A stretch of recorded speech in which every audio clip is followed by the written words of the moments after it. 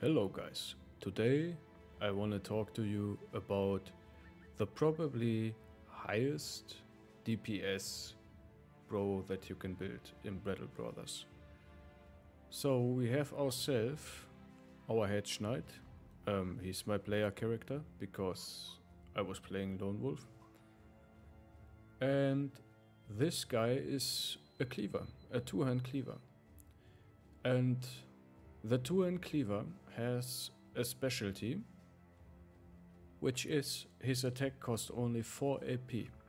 So the only two-hand weapon that can attack twice is the cleaver. With Killing Frenzy, with Berserk, you can attack 3 times per turn if you kill something. That's insane. But you need a very good brother for it. For instance, a Hedge Knight that has fairly high melee skill, fairly high melee defense, but he needs a lot of fatigue because this build is very fatigue intensive. So we go for Colossus and Gifted for stats, of course, Pathfinder because of fatigue reduction, Cleaver Mastery because it increases the bleeding damage and also reduces fatigue. Underdog and Battleforge because we are gonna frontline. Then we go for Berserk and Killing Frenzy to attack 3 times per turn and do an insane amount of damage and also trigger Berserk Recover, which let us get back a lot of fatigue. And of course Fearsome because Fearsome it's too strong.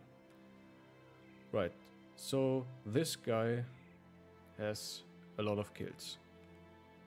And he's insane. He can kill so much stuff, especially weaker stuff. And there's also famed cleavers that you will get into later into the game, which are insanely good. But again, the best background is probably a Hedge Knight because of high fatigue, high defense and offense. So it's hard to build, but if you can build it, it's, I would say, the highest DPS in the game because you attack 2 or 3 times per turn and it's insane, especially against unarmored or low armored stuff. It just kills everybody. Incredible. I love him. Alright guys, that is my highest DPS guy. If you have questions or you disagree with me, write it in the comments down below. Give me a like and a subscribe if you want to see more content in the future. Check out my other videos and I'm gonna see you in the next one. Bye bye.